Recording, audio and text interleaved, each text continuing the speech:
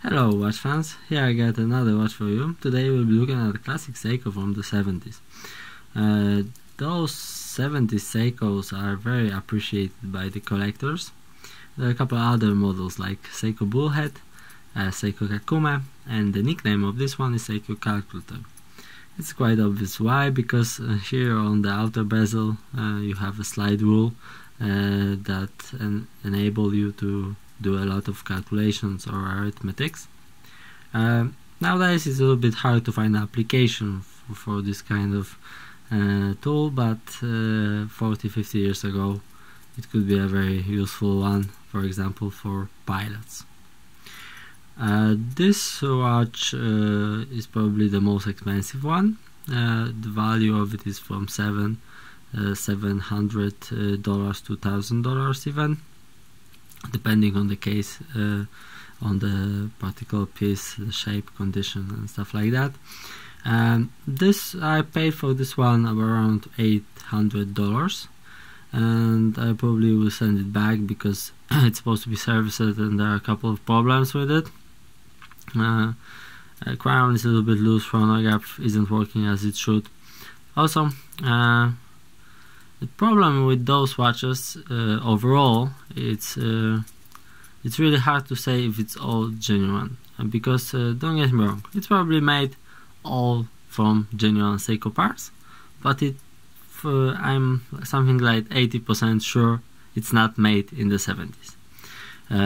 I am 100% sure that the bracelet it's aftermarket, or even you could say a fake one, because all Seiko bracelets should have made in Japan, signed here, and overall it looks like a genuine one. If you see only the pictures or the movie, you could say it's exactly like a genuine one, but when you feel it in hands you would know that this is a fake one, or at least aftermarket. Problem with those aftermarket parts is that they are almost identical like a genuine one, so it's really hard to say what is genuine or not. So for me it's okay if it's made for nowadays by somebody else than Seiko, but from genuine Seiko parts. For somebody else it could not be okay because he is looking for a watch made in the 70s.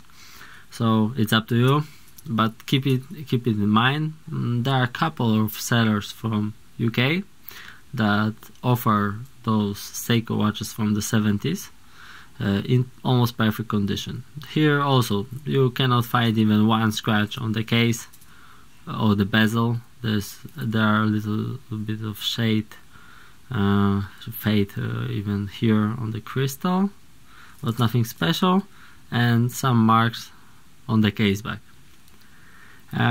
That's why also I can assume that this is watch made nowadays and not in the 70s, because it's really hard to not scratch the case and scratch the back, so it's almost impossible. For sure this watch is made from couple of other watches, or by using aftermarket or genuine Seiko parts, but it is made in the last 5 years top, I think. For sure not in the 70s. So it's up to you. It's okay. This is a great watch, very appealing, very nice proportions, 44mm without the crown, 15mm thick, great coin-like bezel. As usual, Seiko watches were a little bit smaller than that. You will thought that 44 could be a big watch. It's a very nice watch. I would say it's wears more like 42, 43 top, not 44. It's a great watch. Like all the Seikos from the 70s, very appealing and highly valued by the collectors. This is an automatic chronograph, so I would show you.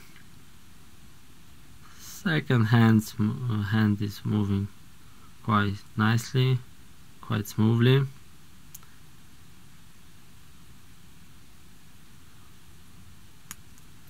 And as you can see, it's not resetting to 0. This is one of the problems. If I push it a couple of times, it will reset, but I don't think it should be like this. And I don't know if my watchmaker will have parts to fix it, so it should be serviced. And there are a couple of issues also with the crown, so I will send it back. But overall, I like it a lot. I like the style, I like the vintage look of it. I like the slide rule very nicely. One thing I don't like, it's nothing moving when you don't start the chronograph. Those hands here and here on the subdials are also for chronograph, so there are no moving parts when you just want to have time measurement. And I like it about automatic watch when something is moving. So that's probably it. On the back, nothing special. From the serial number here, you can say is the year exactly. It's supposed to be from 76. And here you have a model number. This is 6138-7000. Back, nothing special, basic information as usual with Seiko. Overall, very nice watch, and it could be a great addition for anybody's collection. Okay, so that's probably it. I'll do a little bit close up. Here you can see the slide rule a little bit better. There is some luminova on the index. You have date, day of the week and date on the right, and those two subdials for the chronograph. Okay, that's probably it. Seiko calculator, great watch from the 70s. Thank you, bye.